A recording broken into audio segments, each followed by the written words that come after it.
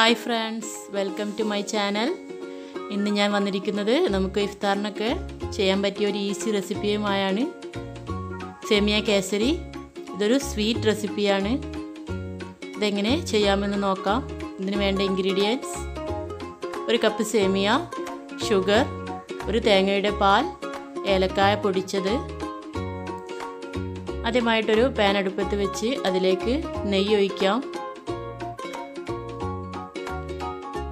നെയ്യ് ചൂടായിട്ട് വരുമ്പം നമുക്ക് എടുത്തു വെച്ചിട്ടുള്ള സേമിയ ചേർക്കാം. സേമിയ നന്നായിട്ടൊന്ന് വറുത്തെടുക്കാം.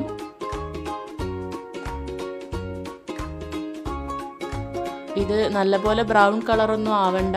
അതിന് മുന്നേ ആയിട്ട് തന്നെ നമുക്ക് ഷുഗർ ആഡ് ചെയ്യാം.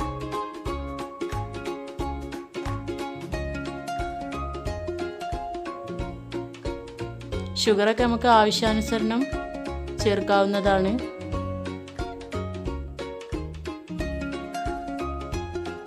ഇതിലേക്ക് നമ്മൾ എടുത്തു വെച്ചിട്ടുള്ള ഒരു തേങ്ങയുടെ പാൽ ചേർത്ത് കൊടുക്കാം.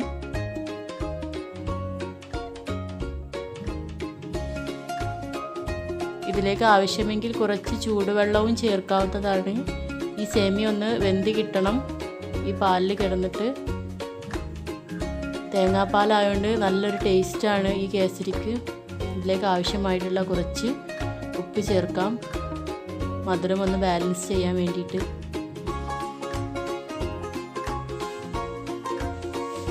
ഇതൊന്ന് നന്നായിട്ടൊന്ന് കുറുക്കിയെടുക്കണം.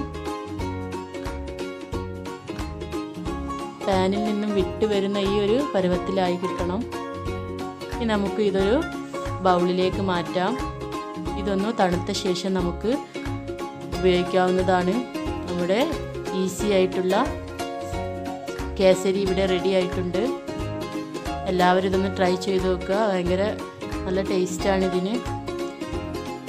എല്ലാവരും ഈ ചാനലൊന്ന് സബ്സ്ക്രൈബ് ചെയ്യുക, സപ്പോർട്ട് ചെയ്യുക. Thanks for watching.